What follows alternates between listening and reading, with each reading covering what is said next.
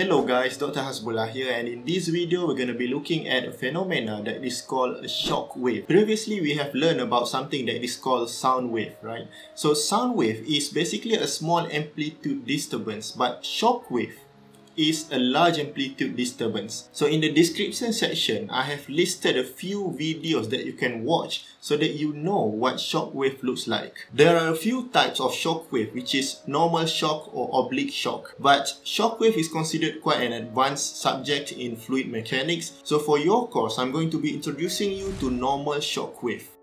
Now shock wave is very thin. The thickness is just about 10 to the power of minus 4 millimeter. So we're going to consider what happens before and after the shock wave, a discontinuity of zero thickness, right? In shock wave, because it's a large amplitude disturbance, the discontinuity is quite big. What I mean by discontinuity is that imagine when you have a certain pressure. Now imagine that if you have a flow that's moving too fast, and that this pressure cannot catch up with the velocity, and that is when shock wave occur. The information contained in the pressure simply cannot travel fast enough, and that includes pressure, temperature, and density. Let's take a look at a normal shock wave inside a pipe or inside a tube, okay? When you have a tube, and let's say this wave is moving from right to left at velocity v1. And as usual, to make it easy to study the control volume, we're going to assume that this wave is constant, but the flow is coming from left to right. Okay, I'm going to draw it here. Okay, so now we have a shock wave that is not moving anywhere, and we're going to build the control volume around it. Okay, but what happens is that the flow will come from the left at velocity v1 and leave the shock wave at velocity v2, and the associated pressure is P1 and density is ρ1. This is P2 and ρ2. What we are interested now is the relationship before and after the shock wave. So let's say you want the relationship between P1 and P2, ρ1 and ρ2, and also v1 and v2. And how do we do that? So basically what happens is that m2 square equal to m1 square plus 5 divided by 7 m1 square minus 1. Right? That's the relationship between the Mach number at inlet and the Mach number at outlet. And also you will have P2 over P1 equal to 7 m1 square minus 1 divided by 6.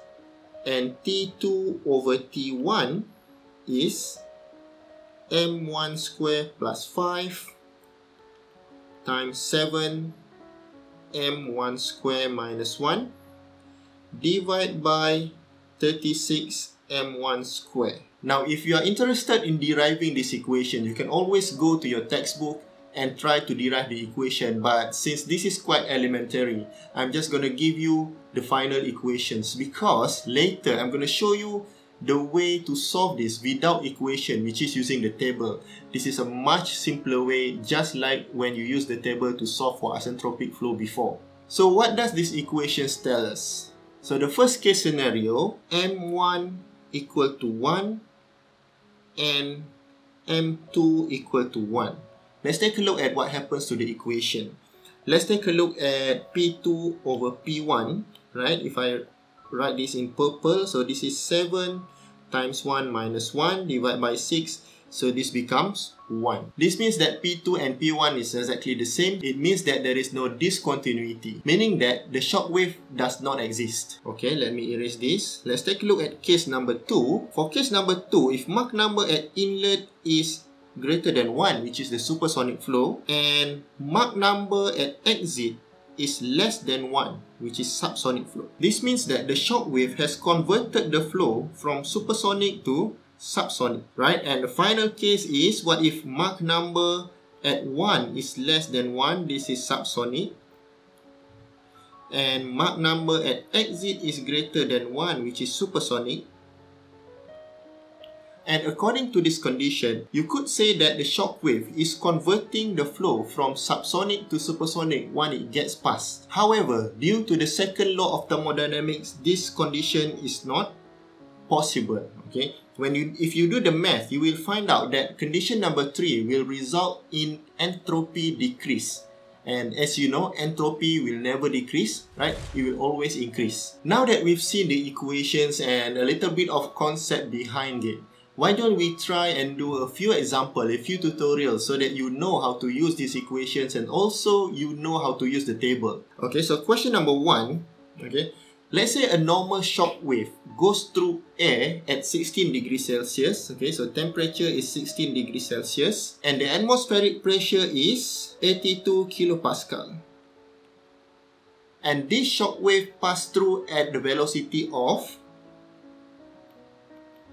453 meter per second.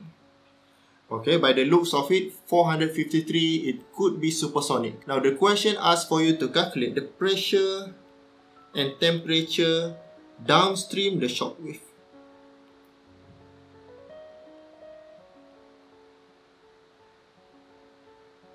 Now make sure you understand the equation, right? So the shock wave is going through air. Okay, let's say this is the shock wave. The air here is at 16 degrees Celsius and 82 kilopascal, right? Now when the shock wave moves through this air, right, it's going to change the pressure and temperature behind the shock wave, because you know the shock wave is the discontinuity, right? So the pressure upstream and downstream the shock wave will be different.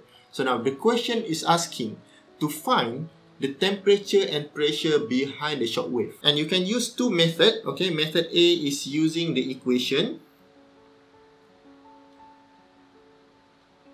and method B, you may guess it, is using the table. Okay, now let's try and use the equation first. Let's find our equation, and if you take a look at these equations, right, these three equations, you need to know the Mach number, right?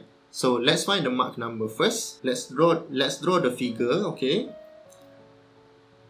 So now let's assume the shock wave is not going anywhere. And you have here V1 453 meter per second.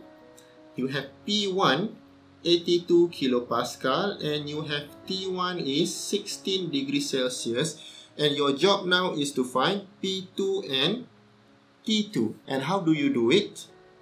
First of all, you need to know the Mach number. And Mach number is velocity divided by speed of sound, right? And we know that the velocity is 453 meter per second, and speed of sound, C, is square root of K times R times T.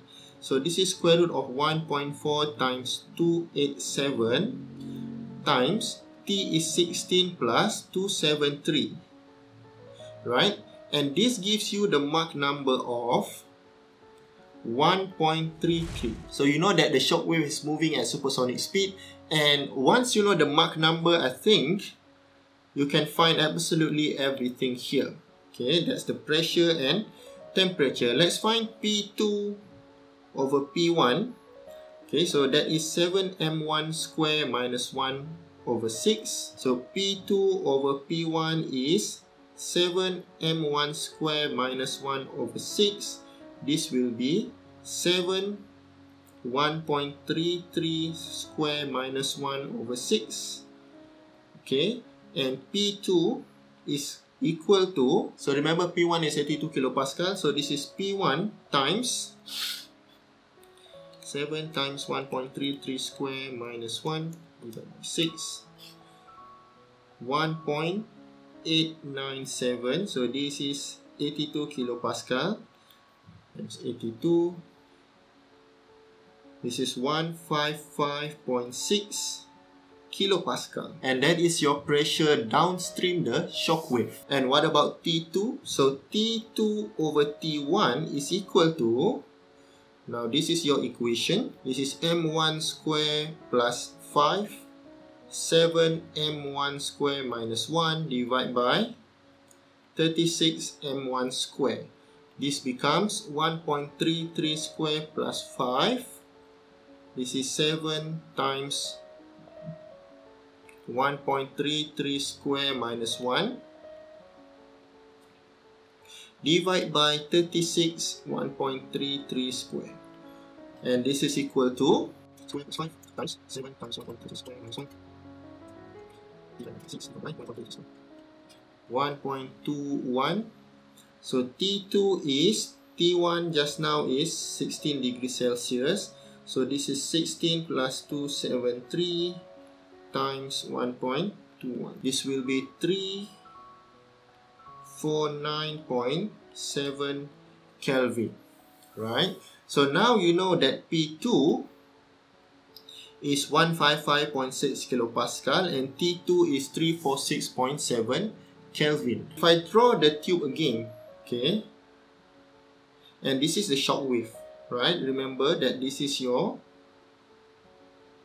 control volume, right? And if I plot the diagram for pressure,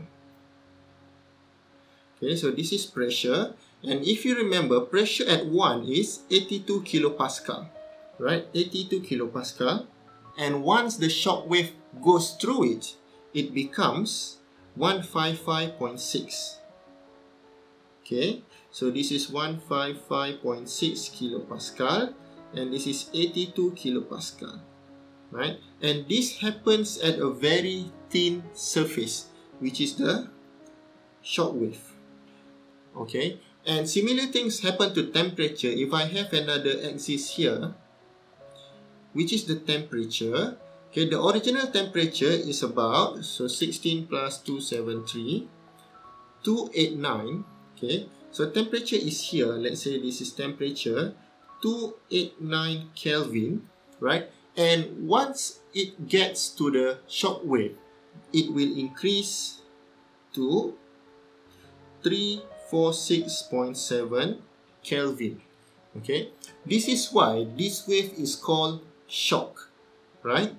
Because there are all sorts of discontinuity inside a very thin layer. So that's basically the physical definition of shock wave. Now we have done part A. Let's take a look at how to solve using the table, alright? And for the table, of course, you can find it at any fluid mechanics textbook at the appendix section, or you can just Google table for normal shock wave. This is what the table looks like. Notice the title, normal shock flow, right? And do not confuse with the previous table, which is isentropic flow that we've done before. Also, notice the title, right? For isentropic flow, you have the Mach number, P over P, T over T, and A over A.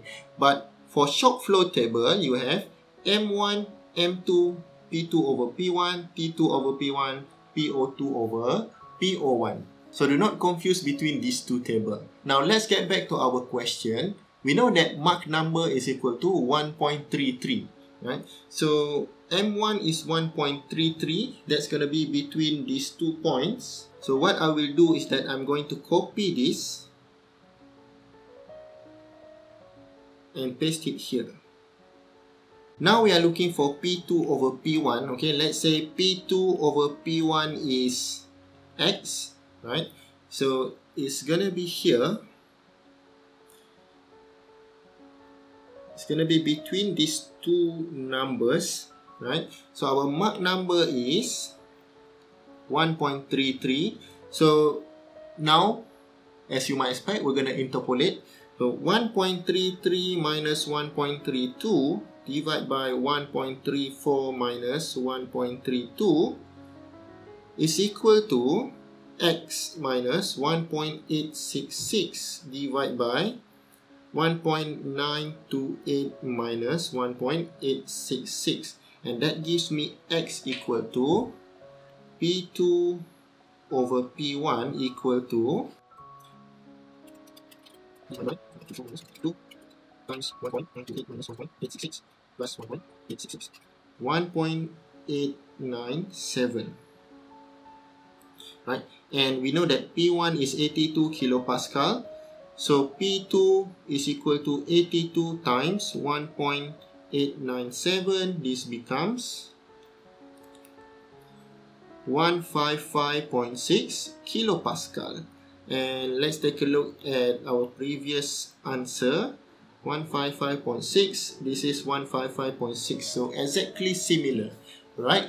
Just like we did the isentropic flow table.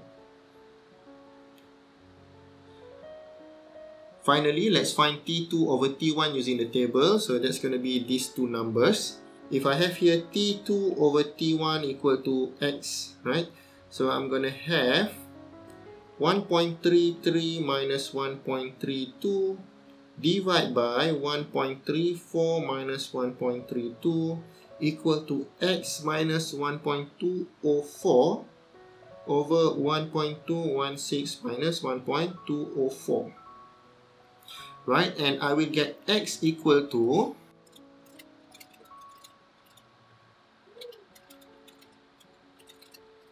1.21.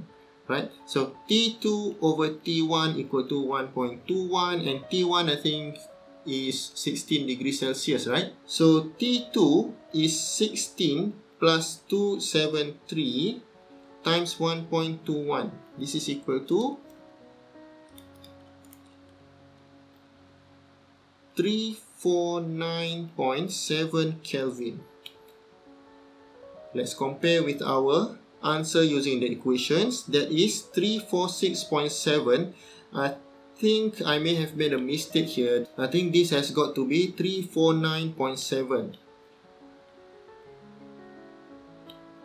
349.7, okay.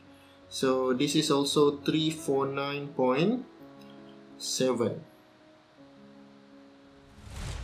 Okay, so there you go, guys.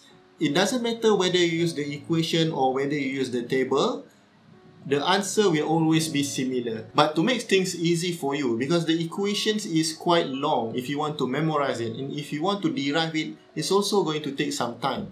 So what I suggest is that whenever you have a problem that involves normal shock, always use the table. As long as you know the Mach number before the shock wave, then you will know what is the ratio between pressure 2 and pressure 1, and also T1 and T2. Okay guys, I think that's it for normal shock wave. And remember that the shock wave is not similar as sound wave.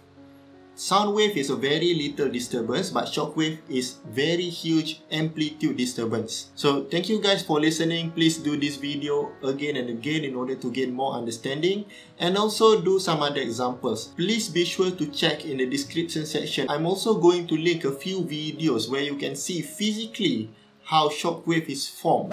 Alright, so that's going to help you with your understanding. So please check out the description section. Okay, thank you very much guys. I'll talk to you soon. Bye.